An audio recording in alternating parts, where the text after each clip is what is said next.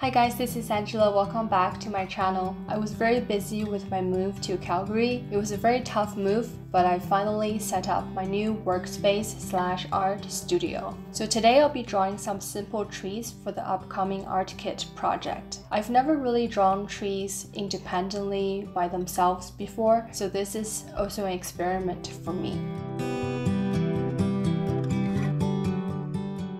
I realized by using a darker color for the outline of the tree, it helps with creating more volume.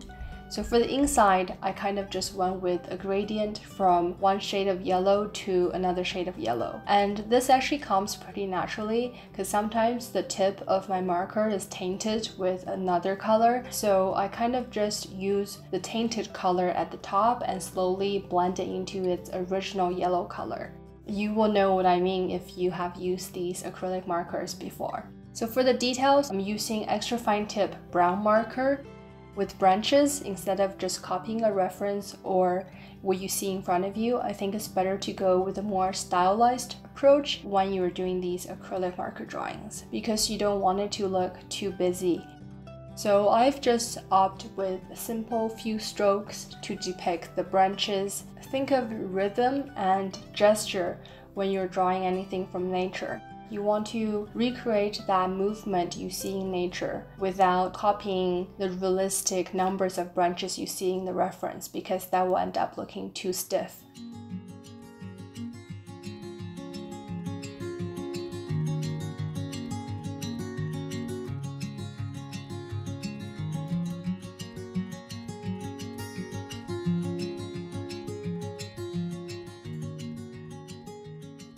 So for the second tree, I already went ahead with the same technique using a darker marker for the outline of the tree, and at the top right corner I used yellow as highlight.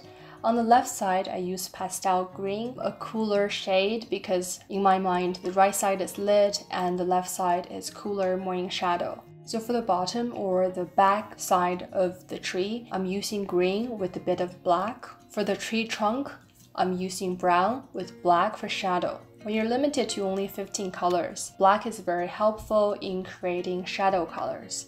You can blend black into green or brown to create these darker tones without having to buy the specific dark brown or dark green markers.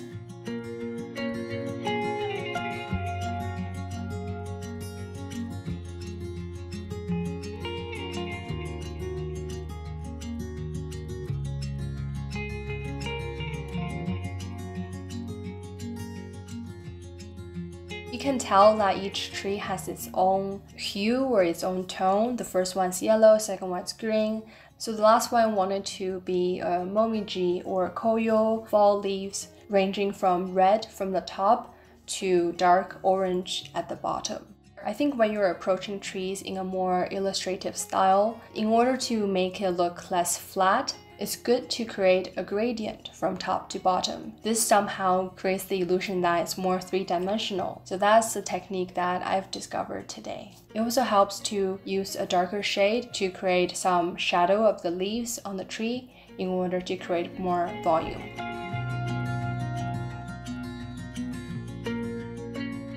So once I'm done with these tree drawings, I'm immediately at my computer editing this video because not only am I working on the art kit, I'm also creating videos at the same time. So at night, I'm doing the line work for these drawings I've been working on. So as I mentioned before, the art kit will include a guidebook with all of my finished drawings and art tutorials and a workbook with all of my line work. You can use the line work to recreate all of my drawings that's included in the guidebook. Aside from these two awesome books, you will also get a calendar which features all of my best postcard drawings that I've done in the past 2 years, as well as some note cards and 2 prints. And of course, the art kit will include 15 postcard markers as well as all the art supplies I use when I do these illustrations. I haven't done line work in a while, so you can see me going over the same line like 5-6 times. This also made me realize I should probably draw more.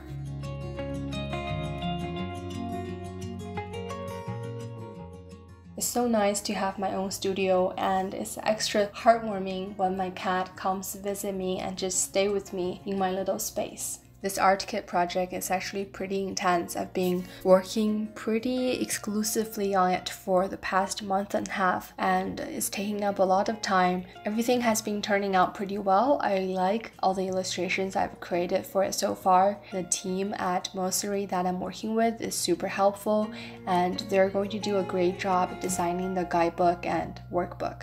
So I'm really looking forward to the final result that's coming out in July.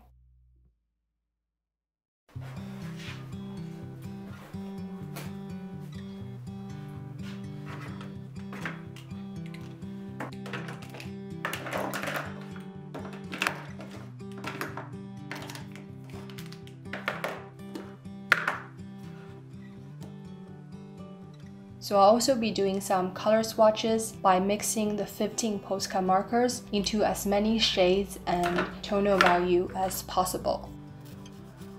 I'm starting with a really light blue, so light blue mixed with white, which is a very pale blue, and then onto light blue, and then onto light blue mixed with sky blue. First, I lay down the initial layer of color, and then while it's wet, I go in with a second color. I'm just giving it a few strokes so the second color's ink are in there. And then I go back to my first marker and blend that out. It's basically like blending watercolor or acrylic or gouache, but you're just using markers and you have to use different brushes. You're not working with just one brush. That's basically the idea. It will be more detailedly explained and labeled in the art kit.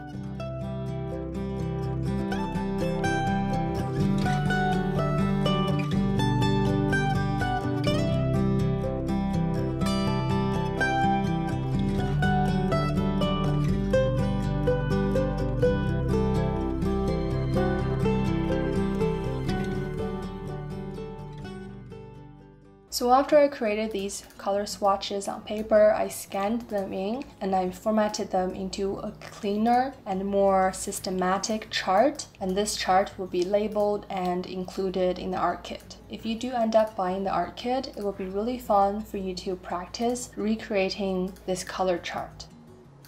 In addition to the color chart, I'm also creating a color wheel with the existing 15 markers. This can also be recreated in the workbook.